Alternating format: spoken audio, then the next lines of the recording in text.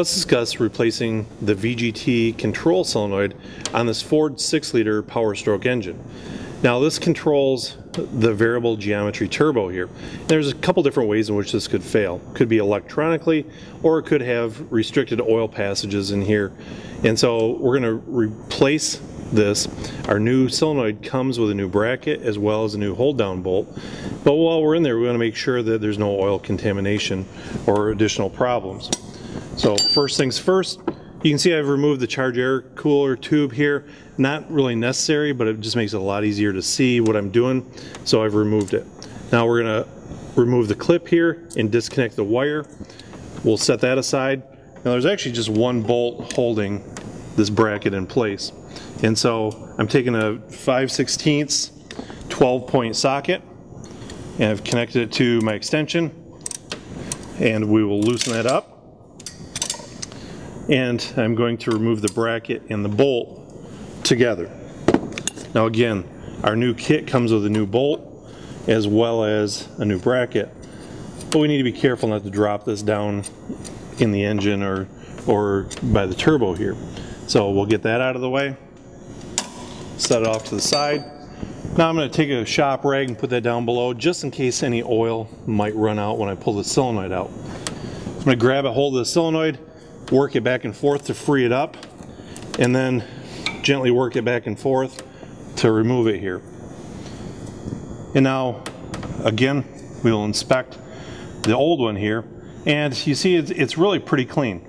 This oil has been pretty well maintained on this truck, so there's not a whole lot of contamination here. You can see a little bit of buildup on the end, but that's not too terrible.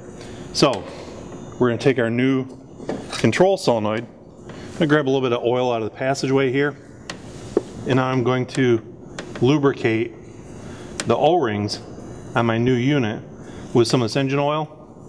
You might even want to grab some fresh engine oil, but just make sure that all these O-rings are lubricated, and then we will slide this control solenoid into the turbo, and we'll give it a little extra push, make sure it clips into place there, get all the O-rings seated the way that they should be.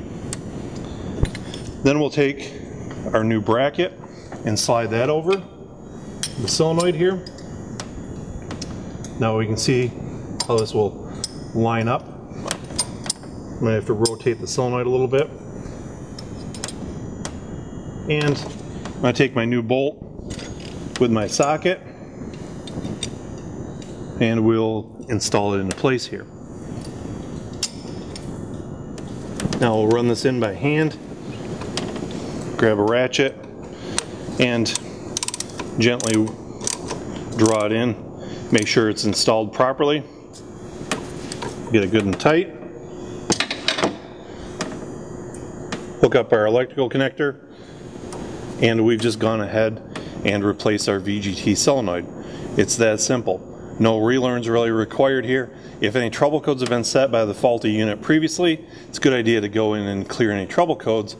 But on this truck I just have to install my air tubing here again, and the truck's ready to start, ready to run.